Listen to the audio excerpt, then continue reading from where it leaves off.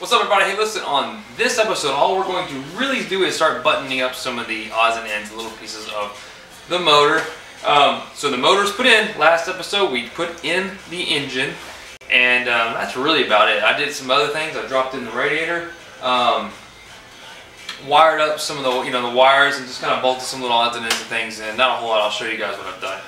But we're going to be going now more in depth into finalizing. So this is the fun part, man. We get to go through, and everything that I've taken off, it's just bolt on. So we got a lot of things. So I said I was going to make a list last time, and that's what I did. So I went ahead and started a list on everything I need to do to actually get this thing fired up and running. So let's look at the list. Okay, so this is the things I've just kind of jotted down now, but obviously this is some stupid obvious. Engine oil, don't want to forget that. It's on the list. Coolant, don't want to forget that. Training fluid in the transmission, because it has been drained, so I don't want to forget to not put training fluid in while the transmission's out. Pulled out the engine to frame. We're going to do that here in a minute, because right now it's just still sitting in the engine wobbling. PVC seal. I went ahead and got a Ford PVC seal, a new one from Ford, not a crappy Dorman one. And installed that last night. Pulled down engine to frame, so they're ready. Fuel lines are not locked. Basically, guys, you have no idea how much time, like freaking 4 hours getting one fuel line clicked on that we didn't want to go on. Anyways, I got that sorted out. Fuel lines are hooked up now to the engine. Power steering lines are hooked up. Cross that out. I got to bolt the intake all the way down right now. It's just sitting on two bolts in the center. Alternate wires need to be extended and hooked up. Starter wire needs to be hooked up. The O2 wires need to be hooked up. These hold. Oh yeah, fancy camera action, man. I tell you what, Hollywood style. O2 wire needs to be hooked up. The AC wire needs to be hooked up. Vacuum lines are like 99% hooked up. I think there's one left. We got to run the master air wires. Obviously, the master swap conversion. Fuel pump still needs to be swapped. The rear brakes are leaking. I've got to fix that before I can drive it really. Torque down the front wheels. I'll make sure I always put this on because I tend to just hand tighten it while I'm working on it. Rolling on the garage, I want to make sure I don't forget to do that while I go crazy. Go for a test drive and I keep bumping the camera. Throttle cable feels bad. This is something I don't know if it's stock or not. The throttle cable feels gritty. And we installed a radiator and coolant system. The radiator has been installed. Coolant system still needs work done. Okay, so just kind of going over what I have done. Like I said, I did hook up the throttle cable. It was dangling. Just anything that was kind of dangling around the motor that was, the Captain Obvious here has been bolted in. So the throttle cable's been bolted up. It's got a bit of a feel. It feels like it's binding. I honestly don't know if it's, and you can actually hear it. I think it's the spring, but this is the one that came on my 86. Maybe it was like that all the time. I just never noticed it until now. I don't know. But that's been done. There's the two fuel lines I struggled tremendously with yesterday. I ended up taking the whole fuel line, this fuel line off completely, and then taking apart an Explorer fuel line rail I've got over there to make sure it clicked, and the Explorer one went right in. So it ended up being just a little bit of a odd shape on the bottom fuel line. The one that goes to the tank, had to kind of reshape it. I think I bent it a little bit when I was pulling it out with a vice grip. So be careful using vice grips on fuel lines. Let's see, we got the cable hooked up. I went ahead and hooked up all the vacuum hoses at the back. The inside, the throttle body's been hooked up. Let me show you guys here. I say throttle body. The main vacuum line has been hooked up and replaced. This hose was really stiff and cracked. I went ahead and got a new hose for it, so it's nice and flexible. So that is the main vacuum source. This is going to my speed sensor here. This is going for the cruise control and the brake booster line, of course. And I've got this guy here that goes to the AC and the check valve and the ball canister underneath the fender. I had a problem last night with that thing leaking, so I had to replace some lines to make that work. I still need a spot to hook this up to the manifold. There's a spot down there, but it's too small for this, so I need some sort of adapter to make this fit nice and tight. So I haven't done that yet. Yeah, and that's really about it. So right now, what I want to do, before I bolt the motor down, it's going to tighten up the motor, because right now it's held in by a torque strap. Right, the torque strap. Tie down strap. That's just holding it kind of in place and where it should be relative to the transmission drive line.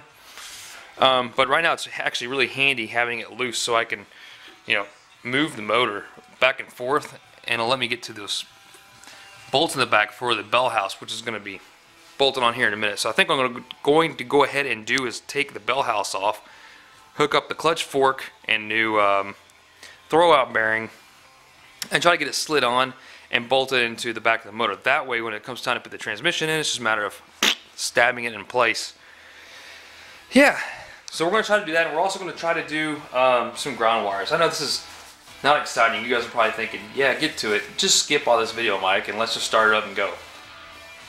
You know, there's still a lot of work to be done. I want to show that, you know, if you guys are doing this and you're stabbing a new motor in your engine or in your Mustang, that there's actually lots of little stuff, you know, that you don't want to forget and do. We're doing a lot, so I'm not going to skip any details. Unfortunately, sorry for you guys if you're bored with the details, but we're not going to skip the details. One thing I do want to do is finalize the wiring down here so I can go ahead and put those stupid inner fenders that are sitting on top of my cowl up in place. And to do that, I got to run the ground. So I've got some ground wires I need to run, and I want to go ahead and run the starter wire. The starter is going to go from this post down to the starter, which isn't there, of course, but it will be. Because once the bell house is in place, the starter can also go in place. Yeah, and these are the cables I had on the, this is the cables I ran on the battery that I made. They're really nice cables here that I used for the, when the battery was in the engine compartment. And this is the one I used for my starter, so I'm going to reuse this. The brackets are nasty, but the starter cable itself is bueno. Okay, so what do we do first? Let's continue the wiring. In fact, the wiring's not even on the list. I need to add that to the wiring, or add that to the list. So let's get to it. Okay, I've got the starter cable hooked up, and it doesn't look pretty at all. I really want to find a better cable to hook this up with. I don't like it just dangling right there, man. I mean, come on, you know. Spent all this time cleaning up the engine bay, and you got this. So if I had a really long one, and I would need a lot more cable, I could run it that way to the starter, and then run it from this frame just directly over to the starter instead of looping underneath the engine. But I don't have any cable, so I don't know. I don't like it, but it'll work for now. Okay, you guys remember the battery cable we got going all the way to the trunk, to the battery? It's right here. We got our power cable. Our ground cable goes to this ground spot where every engine connection for the engine harness is connected to. And then we've got another, I think it's a 4-gauge cable, now back here, going there, tied to the frame, and it's going to get tucked underneath here when I'm done hooking up the engine mount, and that goes straight to the engine block. Oh yeah, come on under here.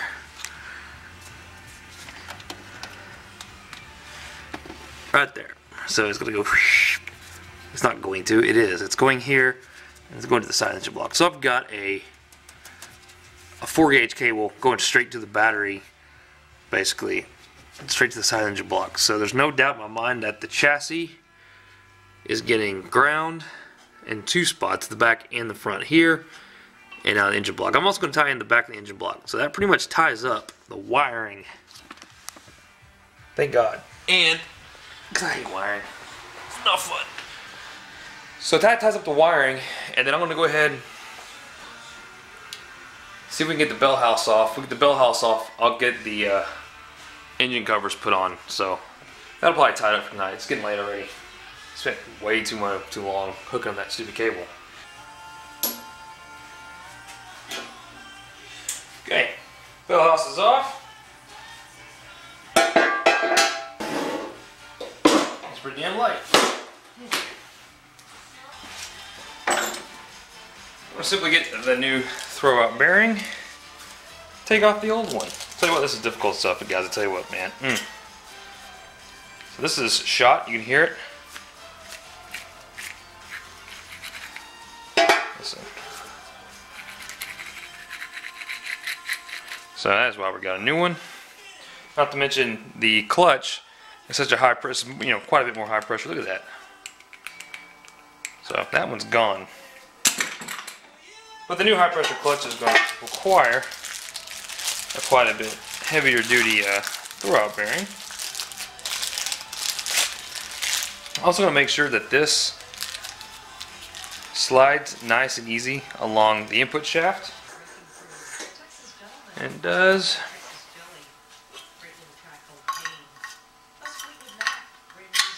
Okay, that's it, man. Just like that, new throwout bearing, nice and new. Looks like we got some wear points here. I'm gonna put just a little dab of grease here and clean this up a little bit and be right back. Okay, so it's been cleaned up a little bit. I'm gonna put just a little dab of grease on the corners here where the thrust bearing, throwout bearing kind of rides against. Clean up the inside a little bit and also put a new dab of grease here on where this pivots on your the pivot point here. Go ahead and clean up that pivot point as well. It's pretty dirty. And guys, I'm no expert on these clutches by any means, or manuals, or anything like that. But I do know that if these have wear on them, you do want to replace these. So I'm going to look at mine here.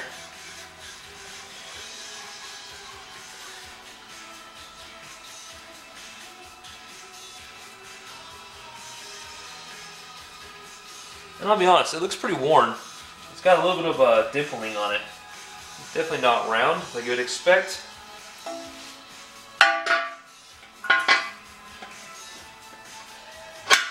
That's how it installs, and that's it. So that clicks into your the pivot point, and that's it. So we'll go ahead and bolt this onto the engine. And when it comes time to install the transmission, you just basically push it through and call it a day. Now, you push it through and that's really it. But since I'm not perfectly happy with this pivot point, I'm going to replace it. Ground wires ran. Starter wire ran, but not happy with it.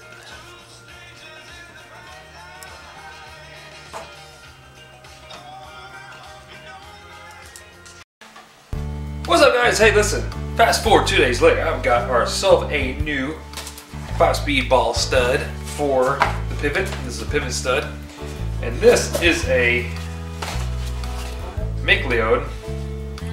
And if somebody knows how to say that correctly, let me know if I'm saying it wrong. Micleod,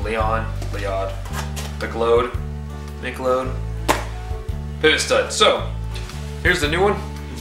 Looks quite a bit better. It's non-adjustable. And it's hardened, so this is a performance one, and this should handle the torques from our new clutch just fine. In case you guys are wondering, I got this at Summit, of course. It's 16910. That's the part number. We'll stab this in place, and the bell house should be ready to go into the car. What else did I get, you ask? Because you know I don't just go to Summit for one thing. No. I came home with this. So this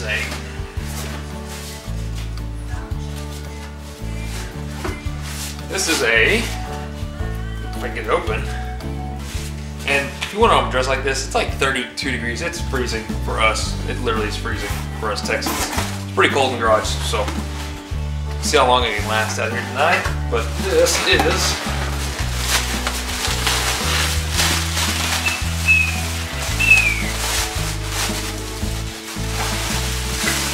show me, Mike. What is it? What is it, Mike? There you go. So all you guys out there saying I'm doing everything wrong and I haven't replaced this yet, there you go. This is a new one. This is a Summit branded part, and it's 120 bucks, I think. Yes, I could have bought a used one, but this is 130 amp, and it's new, and it comes with a 1-year warranty. So that is cool. We'll be installing this in another video though. Okay, so this pivot ball stud here is a 7/8.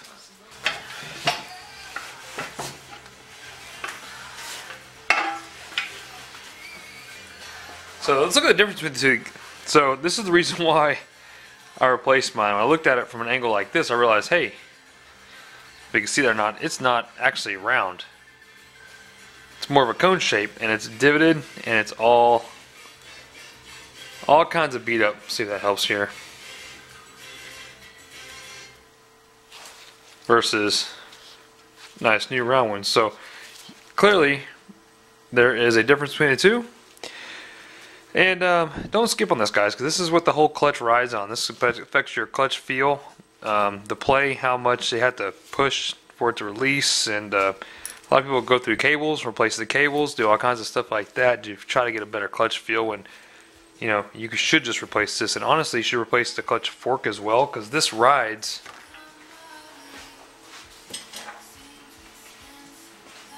in the ball of your clutch fork, and I can see mine here. It clicks in like this, see? And mine actually feels good. It doesn't feel like it's wobbling, it doesn't feel worn. So that if you can see inside of there, the clutch fork itself is actually pretty good shape. In fact, it looks just fine. It's just the stud, the pivot stud itself is worn. So anyways, that's why we're replacing this. We're gonna go ahead and put this on, grease it up.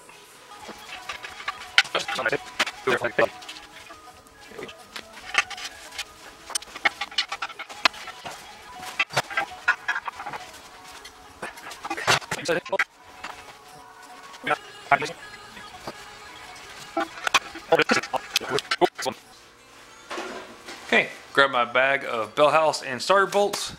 To the belly here.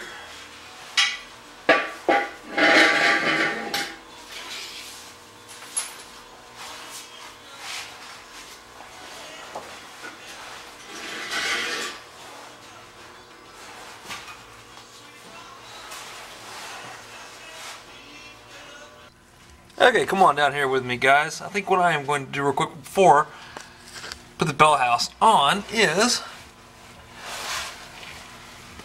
try to somehow grab the camera with one hand. So here's my ground strap. This is the original ground strap that I'm glad I'm back here because I forgot to put it on. But I did leave the bolt right up here in anticipation to put it on. So let's go ahead and put this on.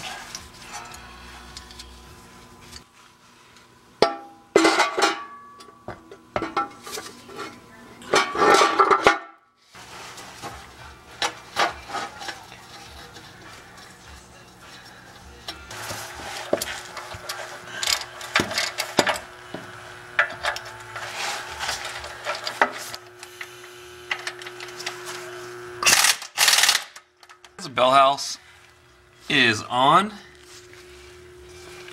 Got all the bolts torqued probably way too tight, but they are on. So we'll get the starter on, and the clutch cable is pretty much ready to hook back up. I'm gonna wait till the transmission's in. So I don't have any problems with the the clutch fork binding. It shouldn't have any issues, but make sure I pull this guy out before we slide the transmission in. But we're ready to go. Now we're going to go ahead and torque down the motor mount since I no longer need it to fall backwards like it's doing right now to get to the volt. So right now I've just got them loosely tied so the motor will tilt back. So yeah.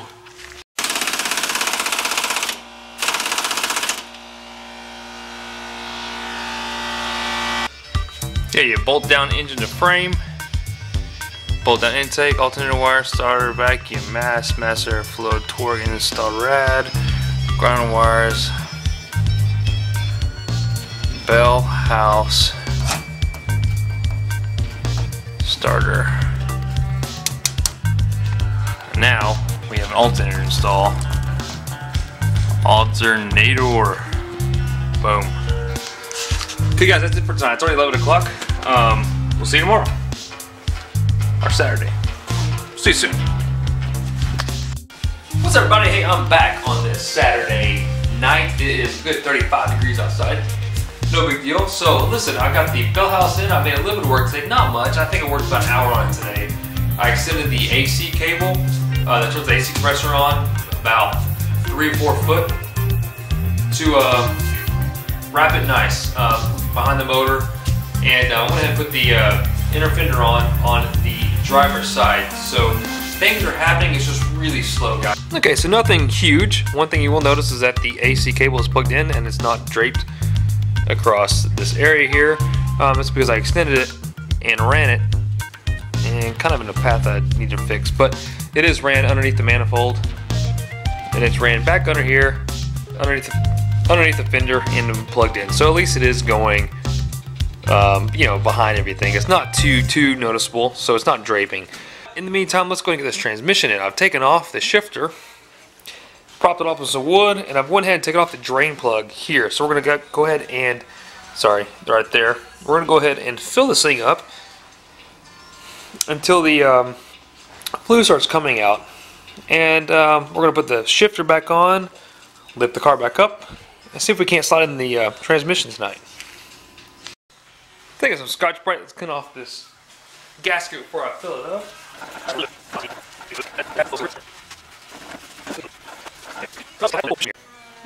Slowly pour it down, and there's other ways to fill this, guys. You can fill it any pretty much orifice in the transmission you want, but I'm filling it in the shifter area, and there are holes in here. It's just slow, but it is draining into the pan.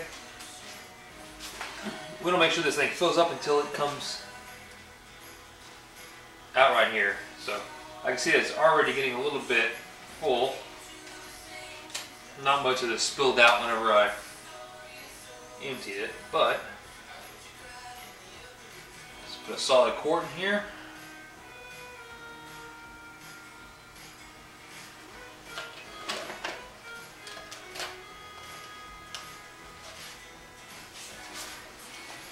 So again, what I'm going with is a synthetic. You do want to make sure you don't use gear oil, obviously. These use Dexton Mercon 3. This is a Dextron 4, but it's a full synthetic. And you can tell that by, let's see here, make sure that it's definitely compatible. It is. I've already looked at this. It is definitely compatible with Dextron 2 or Dextron 3, including most GM vehicles, blah, blah, blah, blah, blah, for Dextron Mercon. This is a Dextron 3 compatible full synthetic that we're going to be running in this. And we're spilling out the side, so we know we're full. Okay, so my battery died again, and it doesn't matter. I've got the plug-in, I've got it filled, and I've got a jacked up camera. This thing is falling. Look, what is it doing? Oh man, I need a new camera, guys. And good lord, hope my camera's not dying. See that? Ghost in the camera.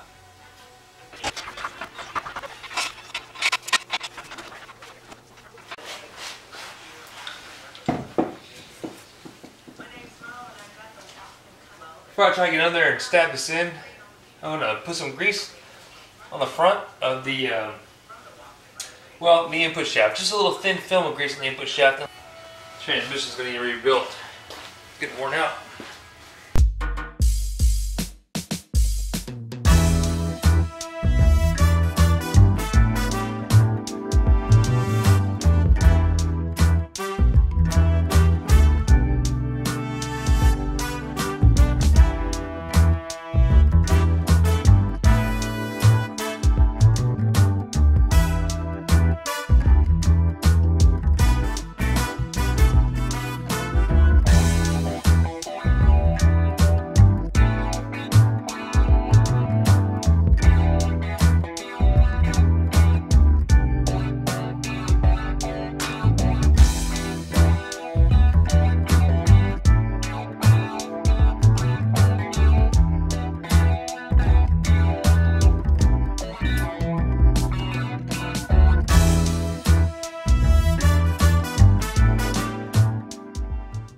Okay, you can see I'm pretty winded right now.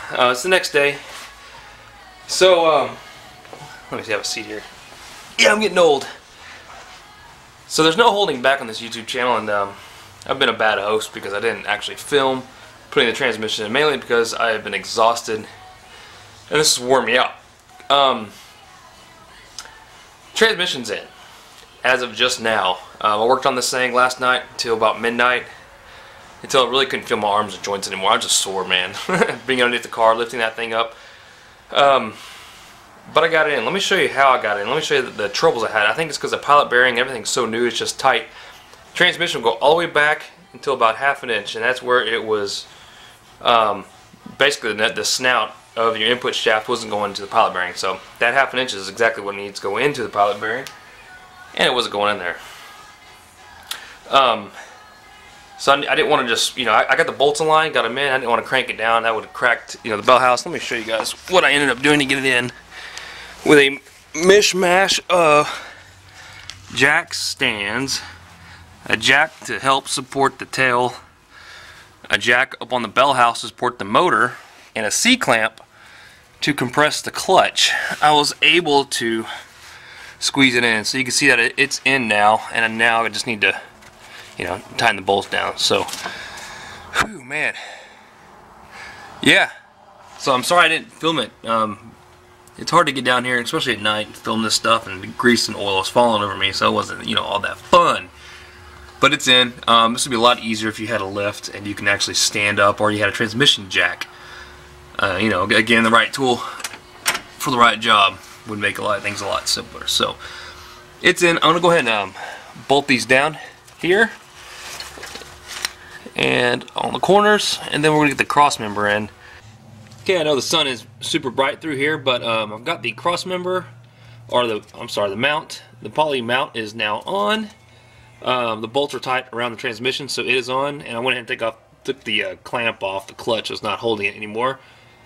So now we're just going to lift it in place and try to get the cross member on. Okay, let's see if we can get this under here. Comes with some new hardware. Oh yeah! Of course, I can't do this with one hand.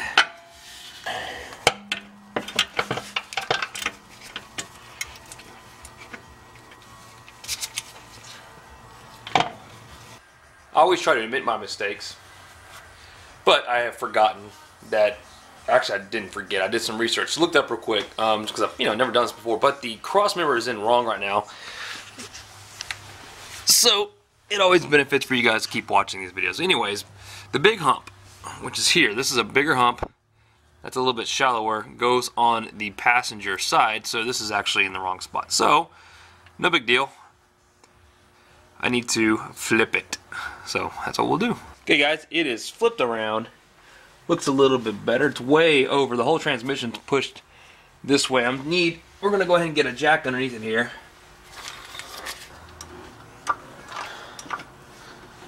Okay. Man, this is way off.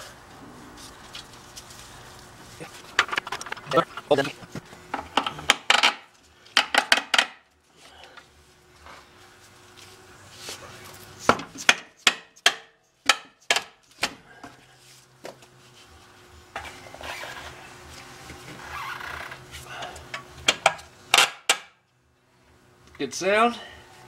Guys, transmission is in. It's officially in.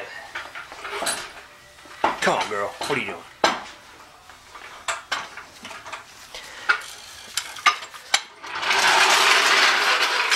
Okay. Now it's officially in. So,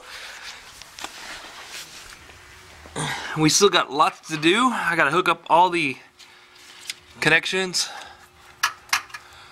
Hook up the clutch, hook up the speedometer cable, hook up the exhaust, hook up the starter cable, drive shaft, lots to do. So, I think we can cross some stuff off the list and add some stuff. Alright, let's see what we got here.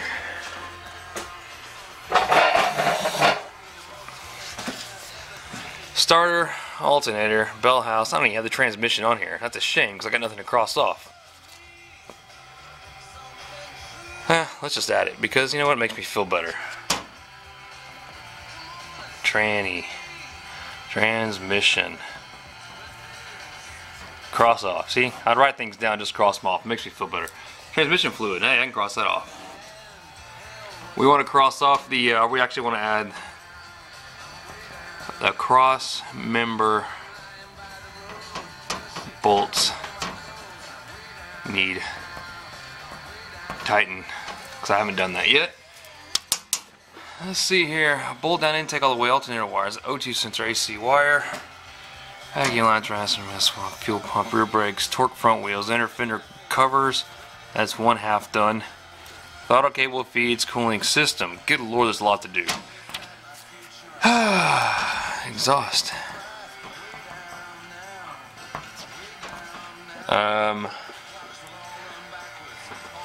Drive shaft.